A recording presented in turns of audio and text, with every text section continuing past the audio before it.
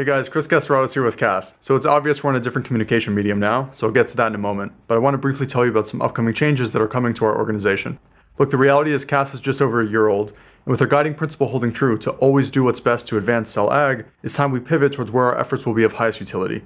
And this change, while being something I've thought of doing for a while, never made so much sense until recently, really with the conclusion of 90 Reasons. That list took over 5 years to develop, and looking back on the journey compiling it brought me to a time where I recalled my start in this space.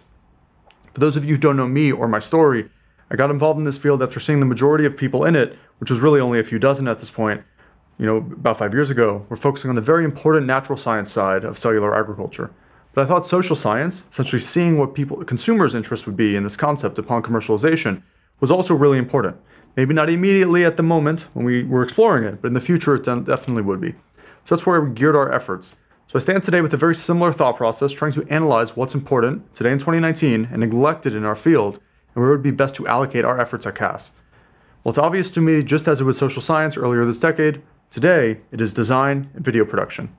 I would hope we're really all on the same page here, that today in 2019, with the ubiquity of technology only increasing globally, nothing else can convey as intricate an idea as cell ag, as efficiently to the world with as profound an impact as design and video production. Google and YouTube are the top 2 websites in the world, and in my assessment, our field has an undeserving representation on these platforms right now, both by metrics of content and aesthetics. People should, and will eventually in grander scale, form their opinions on this concept through searches on Google and YouTube, especially because they're interlinked. These newcomers deserve to form such impressions of cell ag in a manner that matches its conceptual potential, which is, of course, of exceptional value. In fact, at CAS we call this threshold of excellence the CAS standard, a level to which content must reach before publicly relaying cell ag.